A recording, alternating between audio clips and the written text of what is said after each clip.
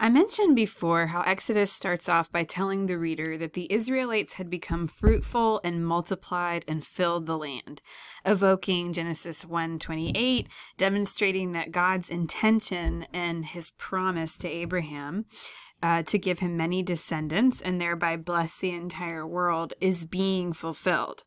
Pharaoh, we also saw, is an anti-creation force in Exodus. As ruler and essentially god of the empire of Egypt, he is not pleased with this multiplying and spreading out in the earth. But when it comes to the creation theme in Exodus, there's more. The theme of creation and the creation events are actually woven throughout and entwined in this entire Exodus story. And I want to look at a few examples with you. First, if you remember back to Exodus 2, when Moses' mom gave birth to him, it reads there in 2:2, and the woman conceived and bore a son, and she saw that he was a fine baby. Well, this phrase here in Hebrew, literally, it reads like this. She saw him, that he was good. That's ki tov in Hebrew. This language should remind you of something. When is the last time in your Bible reading that someone saw something that it was good? Well, it was the creation account in Genesis 1. It's regularly stated there that God saw it, that it was good. Now, this passage goes on to say, still talking about Moses' mother, when she could hide him no longer, she took for him a basket, or this Hebrew word is teva, made of bulrushes. Now, we miss this in English, unfortunately, but this word for basket here, teva, is a very unique word. It can refer to any type of container, and it occurs in only one other narrative in the entire Old Testament. It's the word used to refer to the ark or the container that Noah built. God said to Noah, "Make yourself a teva of gopher wood." So Moses is put in a teva and then put in the waters of the Nile that are equivalent to death, as was Noah back in Genesis 6-8. Both are pulled out of those waters of death, and God creates something anew through both of them. So let's keep these echoes of the creation narrative in mind as we go on to consider the plagues that we read about in Exodus 7-12. When Moses asks Pharaoh to let his people go, Pharaoh declines, and that leads to God sending a number of plagues upon Pharaoh and the land of Egypt. Okay, so we know the plagues are bad, right? Nothing good is going on there. But why these specific plagues? Did you wonder about this when you were reading the story? What's the point of each of these? Are they just random, or are there patterns? Is there deeper meaning? Well, there's deeper meaning. Let's look a little closer at some of the plagues. So you have them in sort of summarized version up on the screen, but these are in Exodus 7-12. So let me point out a few patterns to you. Notice the second and fourth plagues are frogs leaving the Nile River, coming out of the Nile and going into people's homes, beds, ovens, mixing bowls. And then swarms of flies that are normally outside are going into the house of the Egyptians. Now, no one is dying or getting sick here, it doesn't say, but what's going on? Is this just an inconvenience? Think about what Genesis 1 described God as doing in the beginning of creation. He took some chaotic, dark waters and created order. He created spheres and spaces and then filled those spaces with life, particular life forms that belonged in those spaces. What's happening here is a mixing up of spaces. Frogs and flies that belong outside in their spheres in nature are getting mixed up and coming inside, invading human space, filling houses where they aren't supposed to be. A similar thing happens in a few other plagues. So if we look at the first, third, and sixth, the Nile turns into blood. Dust turns into gnats. Soot turns into boils and sores on humans and animals. What's happening is that the order God created in nature is being undone. Things that are one thing are turning into another, right? When God created in Genesis 1, everything was separate. Remember, he kept saying, according to its kind, right? So things are getting mixed up. Things that give life, like the Nile, or are just part of the earth, like dust, are turning into things that could be harmful.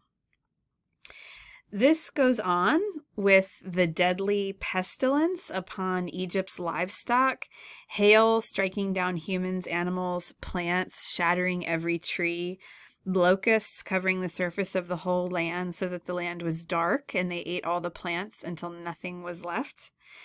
Firstborn animals and children die. And this is a lot of destruction and death. And notice that it's of all kinds of God's creation, right? People, yes. Also trees and plants are being uncreated, so to speak, by the hail and the locusts. Animals are being destroyed, as are the humans. In creation, in Genesis, God created life, and these plagues are the opposite. They're bringing death, or the undoing of life. And finally, there's the 9th plague, which was darkness over the earth, so people couldn't see one another for 3 days. Again, this is the opposite of what was done in creation. There, where there was darkness, God spoke and said, "Let there be light," and there was light. What does this all mean? Well, Exodus begins with Pharaoh being anti-creation, being opposed to life as Yahweh intended. And the plagues, in part, are sort of a poetic justice to Pharaoh that say, okay, you don't like creation. You're against my creation. Well, I'll show you a world that has been uncreated. If you really despise my creation, then you can experience what it's like for me to undo it or uncreate it. It's worth remembering, too, that as your textbook points out, that Pharaoh is not really just a man in this narrative. He is, but in ancient Egypt, he was also considered semi-divine while he was alive, and he was thought to be fully divine after death. And he symbolized the entirety of the Egyptian gods. So this showdown is more about God versus another deity, and not as much about God versus a human ruler. Yahweh, the God of Israel, is demonstrating that the entire Egyptian pantheon, the Egyptian empire, is powerless before him.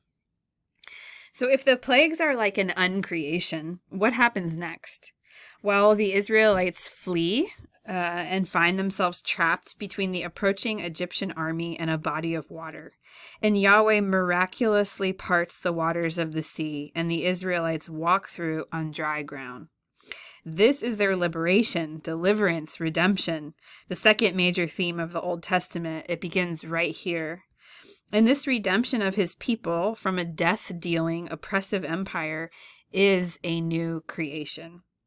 There are a number of connections to Genesis 1 in the Hebrew here, but just notice that Genesis 1 began with chaotic waters, which God separated and ordered, right? And a similar thing happens here. God parts these waters that would lead to death, and instead, Israel walks through alive. The Lord tells Moses, "Lift up your staff and stretch out your hand over the sea and divide it, that the Israelites may go into the sea on dry ground." And this echoes Genesis 1, where God called the dry ground earth, and the waters were gathered together, and he called sea. This redemption is also envisioned as a creation or recreation event. It's about God creating this people whom he had already called back in Genesis. But because of the links with the creation of humanity in the very beginning, the story highlights that this isn't just about Israel. It's connected to God's intention for all of humanity. And a few new interesting things happen here. One is that Exodus 12:38 states that a mixed crowd or a diverse crowd went with Israel. This is referring to the fact that it wasn't only Israelites who escaped, but probably slaves from other ethnic backgrounds as well, who are here escaping with them, joining themselves to this people. Now, a second thing is that the promises to Abraham that were made by God, and then reiterated to Isaac and Jacob that God was going to bless the world through Abraham's family. Those were essentially past promises and events for these people in Egypt. It was a promise made in the past that the people believed in the present. But in the Exodus event, God's people attached themselves to Yahweh in a profound new way.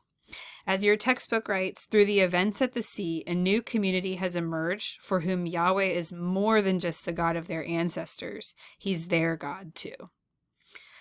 Finally, this event demonstrates that what God intended when he said that Abram's family would bless the earth. And to bless someone is to enable or empower them to fulfill God's intended purpose for them. And as God brings Israel out from under the oppression of Pharaoh's empire, Israel's mission becomes an Exodus-shaped mission to bless people, enabling them to live into God's intentions for them by bringing life and not death to all creation. So Exodus begins with a Pharaoh and an empire that is anti-creation, anti-life, and that promotes oppression and death. And then the Creator God shows Pharaoh what being anti-creation leads to. He shows him via the plagues what it's like for creation to be undone. And then he engages in a new act of creation, creating his people whom he will call to join his mission to restore creation as a whole. And your Easter egg for this week is to answer the two following questions. First, what things encouraged you in the Exodus 5 through 15 reading? And second, what things troubled you, if there was anything that troubled you about the Exodus 5 through 15 reading?